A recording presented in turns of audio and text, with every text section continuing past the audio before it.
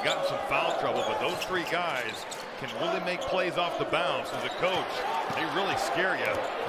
Curry spinning to the goal for the first two. Eric Curry, the senior who's been here since 2017.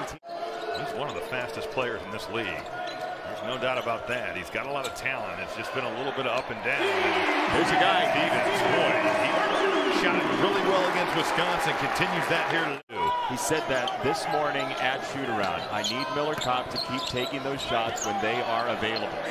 Eric Curry from the baseline for Minnesota. Rocks you right into the gas pedal. And now Minnesota down 3 early. Here is Jamison Battle setting up for a tray. He got the switch. And here comes Lowy. Minnesota on the hunt for a secondary break of some kind.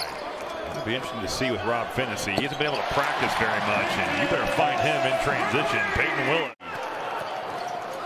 Indiana squarely on the bubble, trying to take down Minnesota. Oh, a hard drive for Sutherland. I'm telling you, man.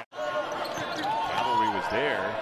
Didn't get a shot out of it for the moment. Now baseline. That's a weird pass from Stewart. He just got stuck in no man's land right there. Tracking charges, deflections, and any other miscellaneous stat.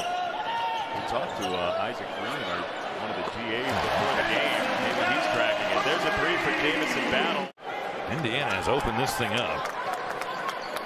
Yeah, 63-38. I don't know that either of us expected this tonight as Lowy's got his first basket. By the way, we've had two guys clear 1,000 points in their career today. Luke Lowy and Miller Kopp both have gotten to 1,000. There's 2 and a foul for Peyton Willis. You have one day to get ready for a guy like Kofi Coburn, Zach Edey, Jaden Ivey. I just think that with their abilities offensively, that is really scary to think about. Tennessee, the Jordan Bohannon vintage miss. The old why have an in-and-out miss when you can just drill it off the backboard? And Willis fills it up on the other end.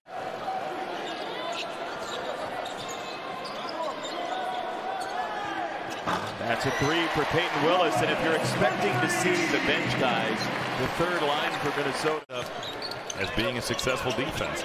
Saw Mike Woodson talking to Tamar Bates, still coaching over on the sideline. That was Clyde free, and it's another Indiana turnover. These turnovers have added up. This is a 14-2 run in 3 minutes for Minnesota. Now 16-2, Lowy for 2, and the rebound for Curry and Minnesota. Sutherland wants to take Thompson, and he beat him to the rack.